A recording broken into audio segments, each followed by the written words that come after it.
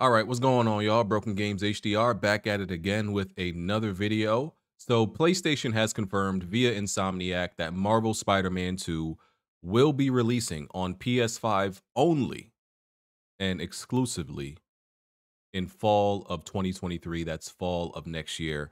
And there's a few things I want to address about this. For few things, there's a few things I'm concerned about, a few concerns I have, right? So, first, I emphasize PS5 only because I was skeptical that it would actually be PS5 only. Even though, yes, they did say that before, but they've said a lot of things before.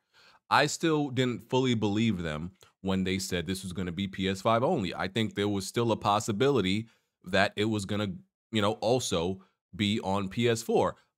I don't know if I still fully believe them that it's gonna be PS5 only, right? Still not sure I fully believe them. I 80% believe them. There's still that 20% chance I feel like they might pull some nonsense out they hat. This might be a pump fake, but they say it, so Imma take them at their word for now, right?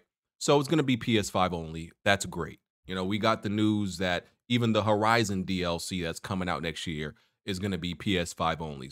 So these are all signs that they are moving away from the PS4. There was a report, that financial report that we saw, what was it, earlier this year, that also told us that they were going to be moving away from PS4. There were going to be some scatterings and some games here and there, case by case basis, that could also be on PS4, and they're not completely abandoning it yet. But I assumed it would be seldom situations, but never knew what those situations could be. I thought it could still be Spider-Man, given the fact that look at how much God of War Ragnarok made, and how much it sold in the first 3 days, and that was in part to the PS4. Even though they did confirm 70% of God of War Ragnarok sales were PS5, so that's a great thing. That's a great sign, knowing that tells them, hey, you can abandon this PS4, you can move forward. Especially with the fact that PS5s are becoming a lot more readily available. So all good things, all good signs. I'm glad this is at least what they claim to be PS5 only. But I think I think they are. We didn't get an official release date, right? They just told us fall 2023, and most of us assumed based on the timeline it was going to be a fall 2023 release anyway. That just made sense. But I think they're telling us this now because next year, as far as first party releases for PS5, is going to be fairly light, right? You have Horizon Call of the Mountain, which is a VR game, but still first party by Guerrilla Games. And aside from that, and Spider-Man, which we know is coming in the fall, unless I'm forgetting one other first party game, I think that's it. Now, I don't really I don't think PlayStation is going to announce a game and release it in the same year.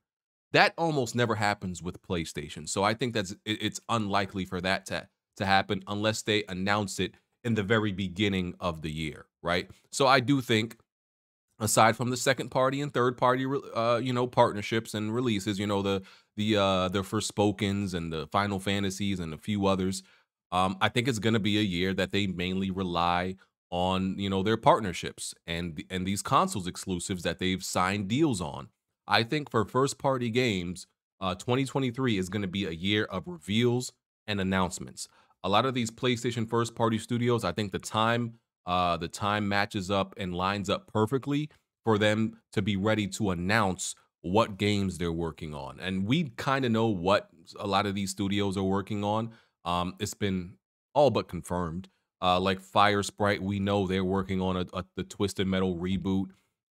Guerrilla Games is working on some type of shooter. That's their like secondary project that they've been working on besides Horizon. We know Corey Barlog, even at Santa Monica, um, he wasn't the director on God of War. He was the creative director, but he wasn't the head of God of War Ragnarok because him and another team were working on something else that might not, be revealed next year. But like I said, Fire Sprite, maybe something from Guerrilla Games, maybe Team Asobi. I mean, I have no faith in Media Molecule at this point. Um, but Haven Studios, Blue Point Games, uh, and there's a few other studios that, Sucker Punch.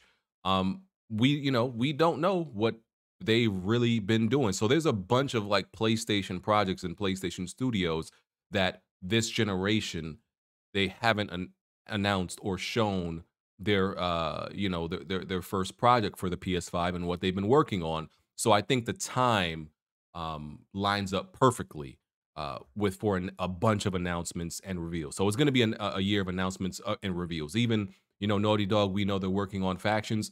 I don't listen. That's my most anticipated game. I want more than anything is factions. Y'all know that. But I just have no faith that it's coming out next year. I think it's just going to be announced next year. We're going to see it next year, and it's going to come out in 2020 in 2024. So I think next year is probably going to be probably the lightest year for PlayStation first party moving forward. Because 20 the lightest year before this was it 2020? I think 2020 was another year where they mainly relied on like some partnerships and stuff like that. But they didn't have a lot of first party stuff. So I think 2024 and beyond, that's when like the steady pace of major games is will continue to release, and it's going to be very even pacing. So it only gets better from here, and especially after 2023. Uh, so I think that's why they made the announcement and told us when this game, when Spider-Man is coming out. And they've been pretty good with announcements lately, putting trailers in the Game Awards and putting stuff on the PlayStation blog. But with Spider-Man, right? So a few things about Spider-Man. It's PS5 only, which is great. But I'm concerned and worried if they're actually going to do anything that makes us feel and believe that they are taking advantage of the PlayStation 5, or is this going to be kind of just a PS4 game that happens to be exclusive on PlayStation 5, if you get what I mean, right? Because there's a lot of games that may be current gen only, but they're really honestly cross-gen games without being on the previous platform. And that's what this could be. So I'm just concerned about that because I think Spider-Man, obviously in 2017 was a great game, right? I think the weakest part of Spider-Man, and people are gonna might take this wrong, it you could argue it was the combat. That doesn't mean the combat wasn't great, but you could argue that it was pretty weak as far as like the enemy design and like the and just the general combat, the depth and the nuance of it. Right? Of course you had great combo potential. Not saying that wasn't there.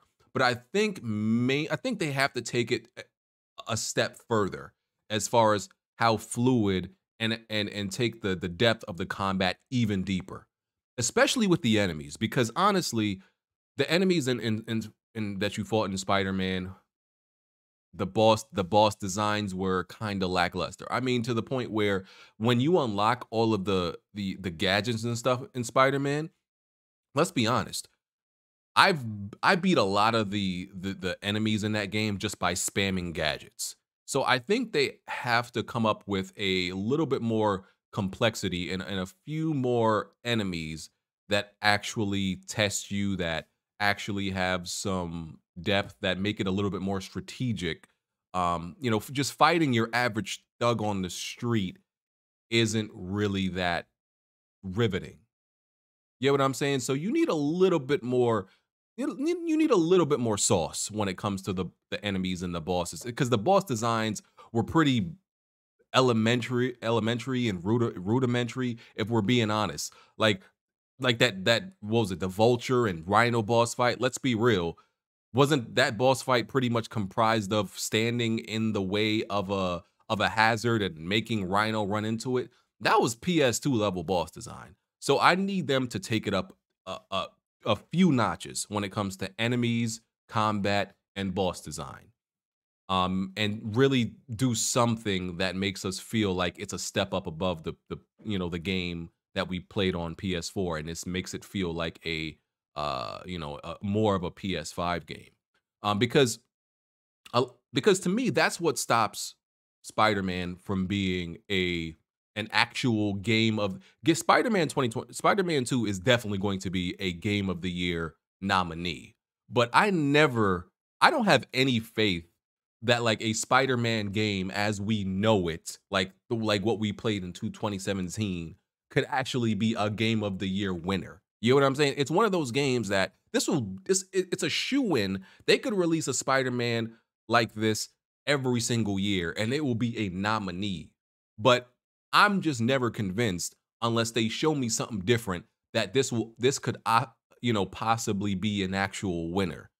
And let's be real, it's probably not going to win next year. I'm not talking about personal game of the years. It has the chance of being a lot of people's personal game of the years, but winning game of the year at the Keeleys, yeah, you got a lot of competition.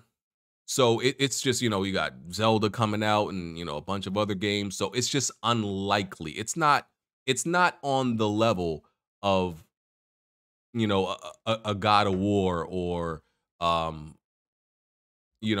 of The Last of Us, one of those, one of them, a Zelda. It's not on that level, right? Where I don't think it's on par with each company's or each studio's best game. It's not. I've never really considered Spider-Man to be at that level. It's just it just needs something to put it over the top. I'm not sure what that is. Hopefully, they figure it out in their development of this game. Because to me, it's not the story. The story in Spider-Man, even though obviously you could say it's kind of like cheating because they have the baseline and the foundation for a lot of Spider-Man stories because it's not an original IP they're making. They can take a lot from inspiration from the comics and animated shows and stuff like that. But even though they did a few original things in the game, the story to me was game of the year quality. The visuals at the time was game of the year quality, but I think that gameplay and combat definitely was lacking in some capacities in some dimensions, especially them damn Mary Jane, um, especially the Mary Jane parts. And now we know in this game we're going to be able to play as Miles and Peter. And I do think Miles Morales had better combat than Spider-Man 2017. So what are you gonna do with both of these characters? You know, how are you gonna intertwine it? What are you really gonna How are you gonna capitalize off both of these characters being in your game? I hope they do something special with it. I think if they do something special, then you could be like, okay, this actually has a chance of winning game of the year rather than just everybody saying, oh, it should be nominated. You get what I'm saying? So those are my only concerns. I hope they do something, really special with the combat and actually give me a challenge. Give me a challenge when it comes to these enemies because I'm being real with you. The game, even on the hardest difficulty, you could just spam like I said, the gadgets and stuff like that. So you need to design enemies in a way where, okay, this enemy can't just be beaten by you spamming gadgets. Like how certain games have have enemies that counter um certain combat styles and certain gadgets and certain moves. You need that. So the player can't just approach every enemy the same way because honestly, in Spider-Man, for the most part, you can do that. Every enemy, oh, I'm just going to do the same thing I do with all the other ones, and it's going to work. You can't have that. You need some real special archetypes or whatever. So those are my concerns and thoughts about this. Just wanted to get that out. Let me know what y'all think, and I'll catch y'all on the next video. Follow me on Twitter, hit the like button, hit the notification bell, all that good stuff. I'll catch y'all next time. Peace.